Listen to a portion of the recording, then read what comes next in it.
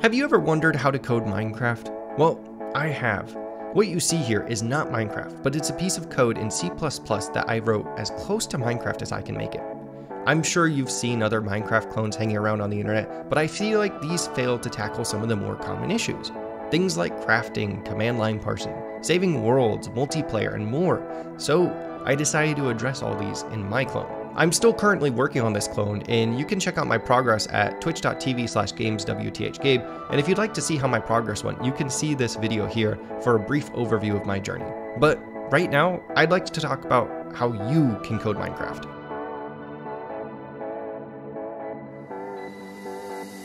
There is one last thing I'd like to mention before continuing with this episode. I'll be speaking from a Windows and C++ perspective. This is because I'm most comfortable with Windows and C++.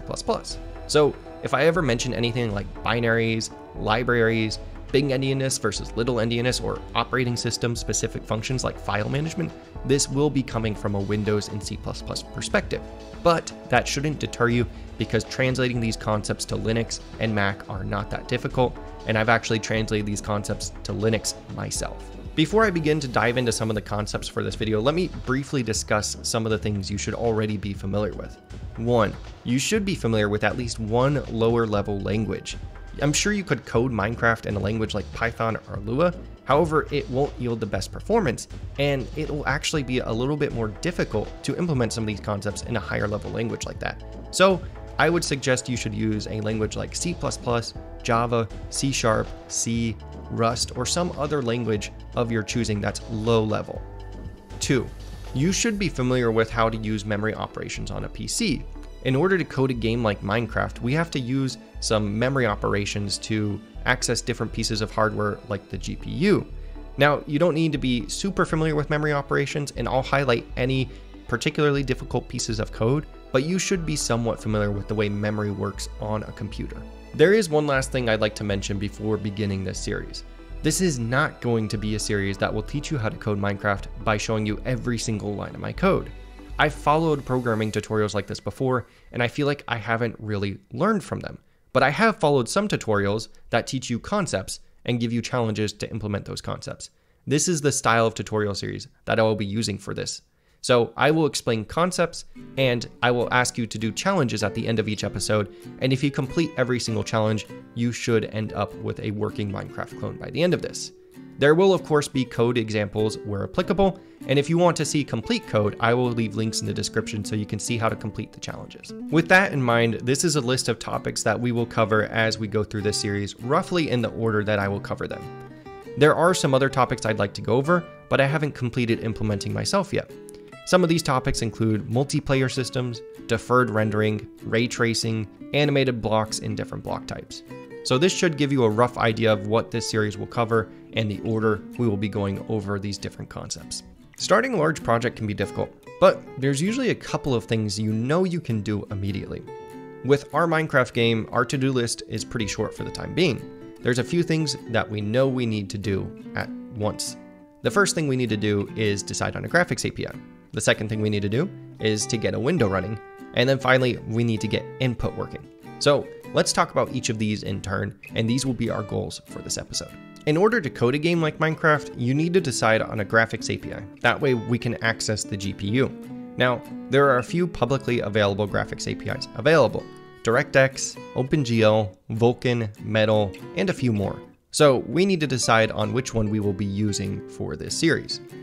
Throughout this series, I will be using OpenGL and referencing OpenGL function calls, but most of the concepts should remain pretty similar across these APIs.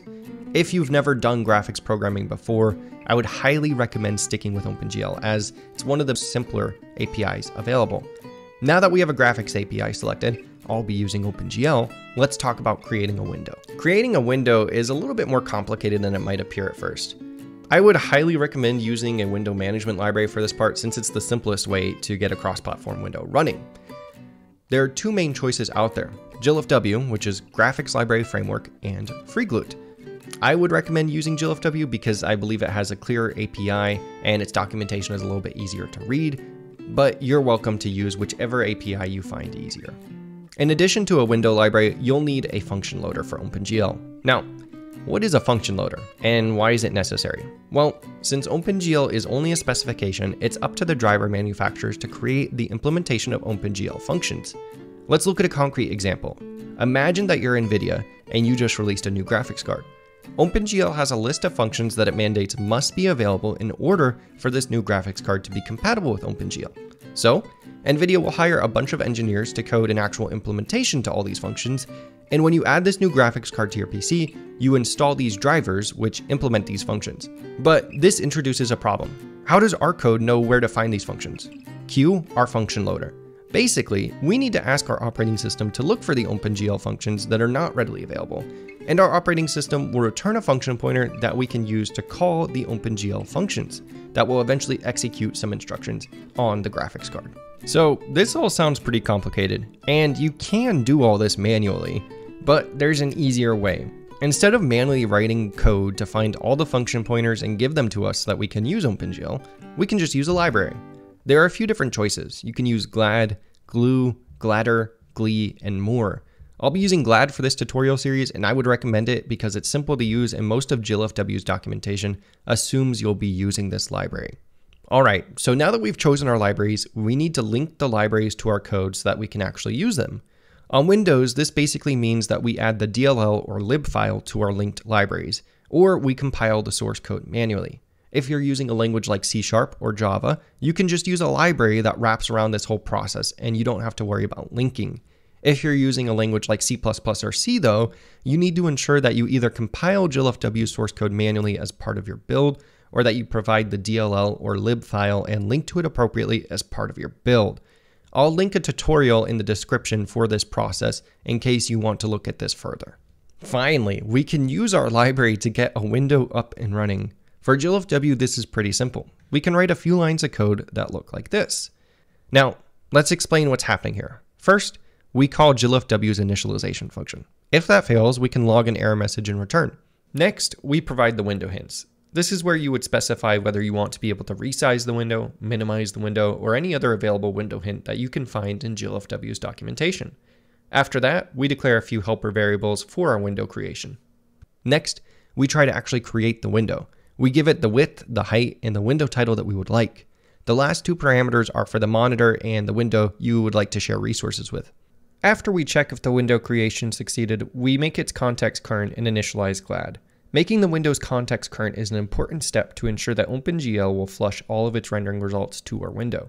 If we fail to initialize Glad, we print an error and return early.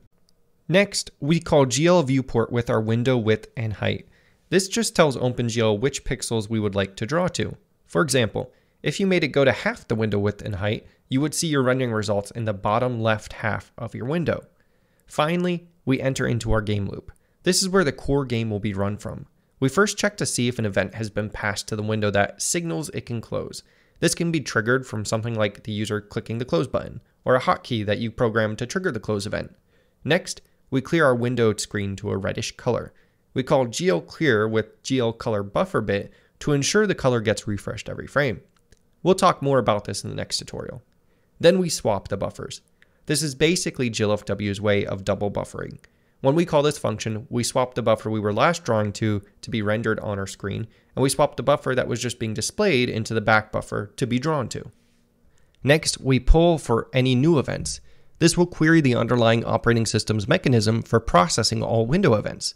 Window events include things like window resizing, the user moving their mouse, the user clicking, or the user typing, and more things. All these events will get processed, and their appropriate callbacks will be called when we call GLFW pull events. This is great, but what if you want to set certain parameters? What if you want to start the window in full screen mode or set a specific window icon? You can achieve all of these using different GLFW function calls. Most of the time, you'll use the function GLFW window hint, which lets you set many different parameters such as whether you can resize the window, whether the window is visible on creation, whether the window has a title bar, and more. You can find the documentation in the description. Now that we have a window up and running, it would be great if we could handle input. How do we do this? Well, since we're already using GLFW, we can handle input pretty easily. The typical way to handle input is using one of the many GLFW set callback functions, where these are like GLFW set key callback or GLFW set mouse callback, and these handle the different input types respectively. Let's go through a simple example and add an event callback for keyboard input. To do this, we can use GLFW's function GLFW set key callback. This is what the documentation for this function looks like. As long as our key callback matches the key callback signature, we will have a valid callback function. That last thing we need to do is register the key callback before we enter into our rendering loop. That way, every time we call GLFW pull events, it will call our callback if the user has pressed any keys on the keyboard. Let's use a simple function to test this. Now, when a user presses and releases a key, we should see a message alerting us about it. GLFW has several other callbacks that we can use to identify and respond to user input. We can handle game controllers, mouse movement, and keyboard input using these callbacks. Now that we've explored how to create a window and set up various different hints and input handlers, here are your challenges for today. 1. Create an entry point for your application. This is the main class in Java or your main function in C++ or your main class in C#. 2. Inside this entry point, create your window and then start your game loop. 3. If you have multiple monitors, add support for switching the different monitor on startup.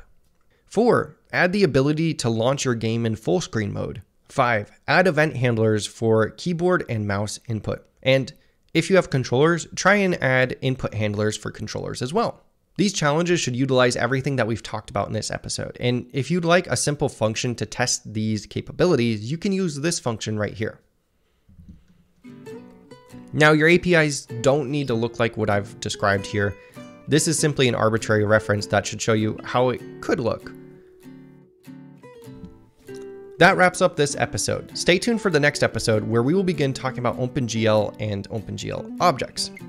Lastly, I'd like to thank all the new subscribers I've gotten recently. It's great to see the channel grow, and it's also great to have such an amazing community to engage with.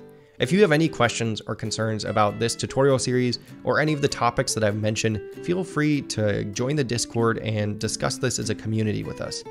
Like, if you think that I should cover certain topics sooner or later, definitely reach out to me. Do not hesitate, because I would love to discuss this. But that is it for this episode. Thank you for watching, and I'll see you guys next time.